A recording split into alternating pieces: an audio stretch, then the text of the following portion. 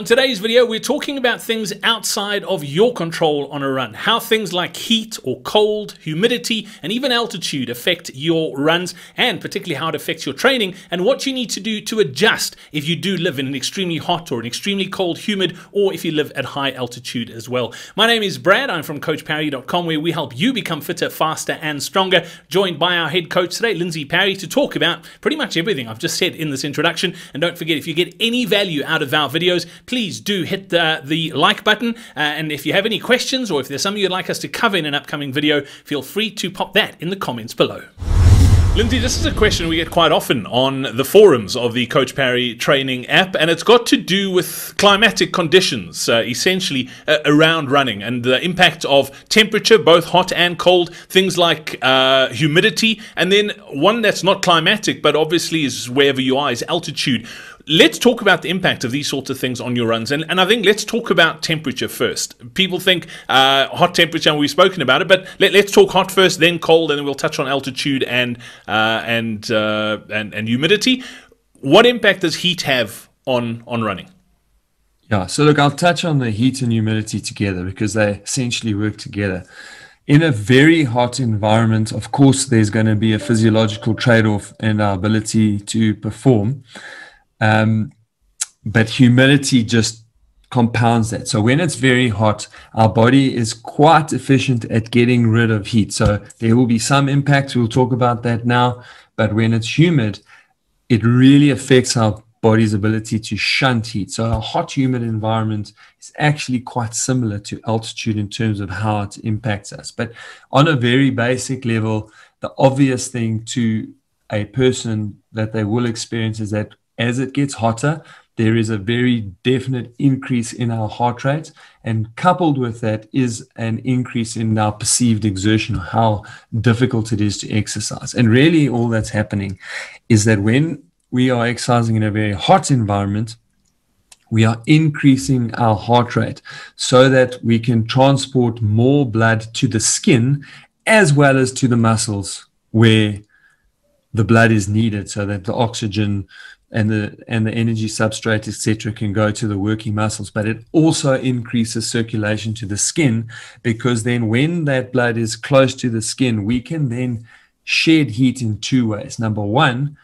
by sweating more, the evaporation of that sweat causes the cooling of our skin, and then that will in turn cool the blood as it goes past. And then the second mechanism is that as that heat goes past, or the blood goes past the skin, it also, in equal but opposite terms, as it cools, it's also shedding and giving off that heat at the skin. So that's the reason heart rate goes up. It's the reason our perceived exertion goes up.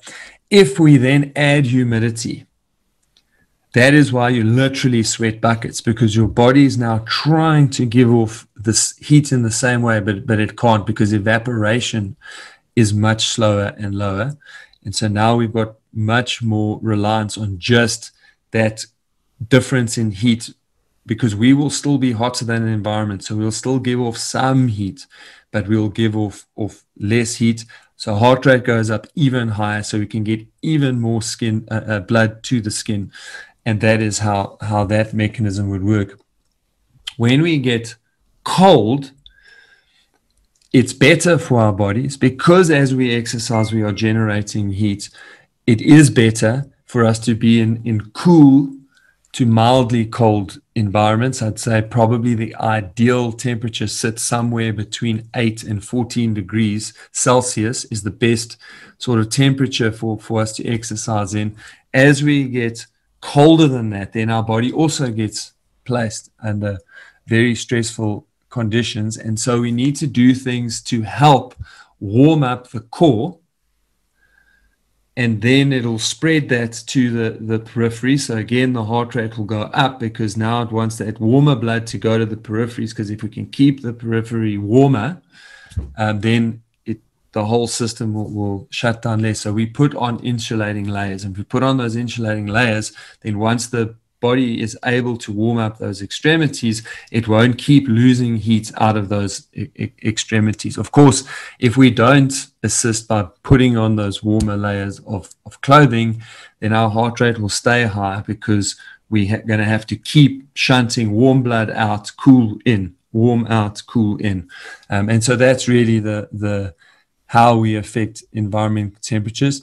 So the same way, in terms of what can we do about it, the forehead is quite a large surface area. So if we are running in very hot conditions, we want to allow the forehead to give off heat. Of course, typically, the sun is also a problem in places where it's very heat. So we tend to wear caps to keep ourselves protected from the sun. But then we need to keep the part of the forehead, or the part that's in contact with the cap, we need to keep that moist, wet, cool, because then we'll still lose a lot of heat that way. And similarly, when we're running in very cold conditions, we want to keep that closed. Keep your hands closed, so a beanie or something along those lines that will also just help to insulate and keep all the heat in. If we move across to altitude, the impact is fairly similar in terms of our impact on performance, but it's quite a different mechanism. In a nutshell, what happens is, as we go higher in altitude, there is a change in the partial pressure of oxygen in the atmosphere. That really just means that there's less oxygen available. But because that partial pressure is lower, when it gets into the lungs and it needs to bind to a hemoglobin, that hemoglobin relies on an increased partial pressure outside, because our hemoglobin has given off oxygens as it's gone around the body. When it comes back to the sites of the lungs, it's got spaces where it can bind extra oxygens. And at a lower partial pressure, that process is less efficient. Plus, there's actually just quite simply less oxygen. So the body's compensation is twofold. One is to increase the number of red blood cells, but that takes a little bit of time because it has to ignite the factories and get everything going. And so that improves every 12 hours that we are at altitude, and typically takes 2 to 3 days before we won't really notice the impact, but it then takes 7 to 9 days for full adaptation to take place. And even with that full adaptation, again, because of that lower pressure and that inability to bind as efficiently, even with more red blood cells, you will never be able to perform at altitude at the same level as you can perform down at sea level. Subsequently, it's also the reason why people train high and compete low, because once we've made all those adaptations, when we come down, now we've got this system that's geared towards just grabbing oxygen, and so it improves endurance performance down at the coast. But yes, when we're now up at altitude performing, we will have higher heart rates, because again, if we move the blood past there faster, we can make up for the inefficiency as well as the decreased amount of oxygen. We can still supply oxygen to the working muscles, but there's going to be a trade-off in performance.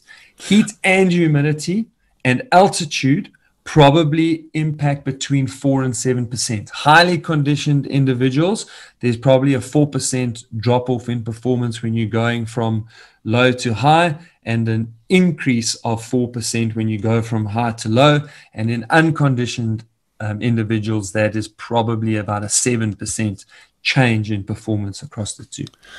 I'm glad you spoke about the performance, because that's exactly what I want to ask. It's now we understand what it does.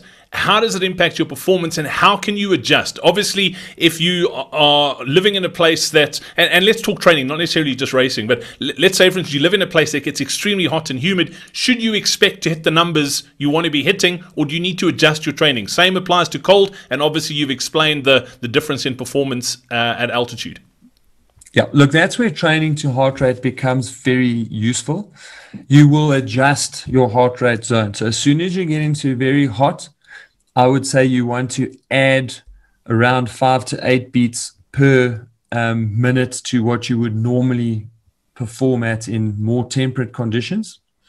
And if you add humidity, I would make that to about 8 to 12 beats higher, because that's probably around about the level where you can feel safe that you're getting the same physiological adaptation in terms of an aerobic metabolism point of view.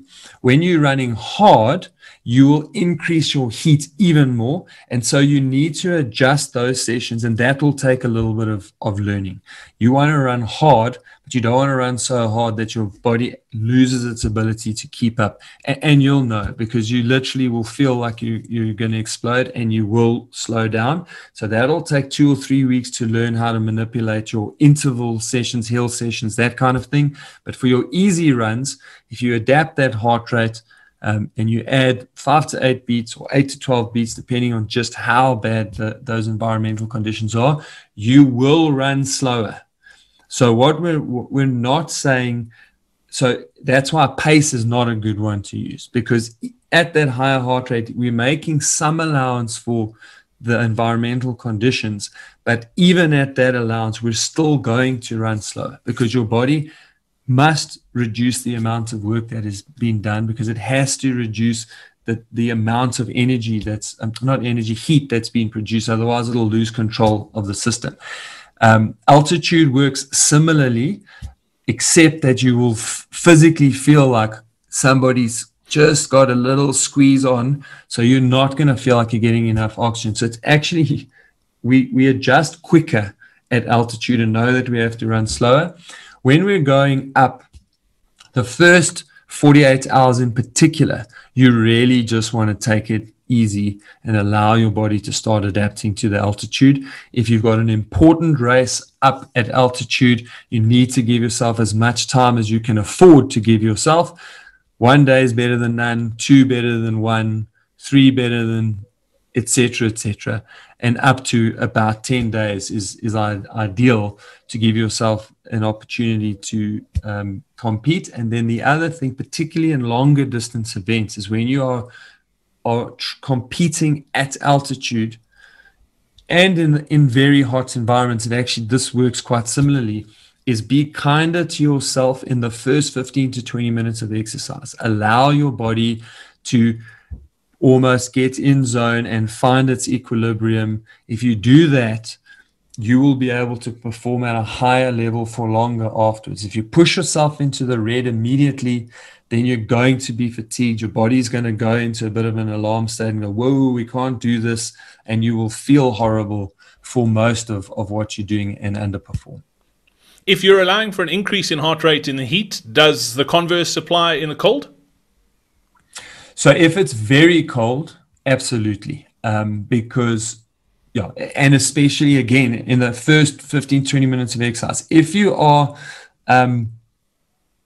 clothed sufficiently, if you've got enough layers on, then in the cold, you will probably get to a point where your heart rate will be fairly normal. Having said that, in the places that it gets that cold, you're probably also dealing with lots of snow.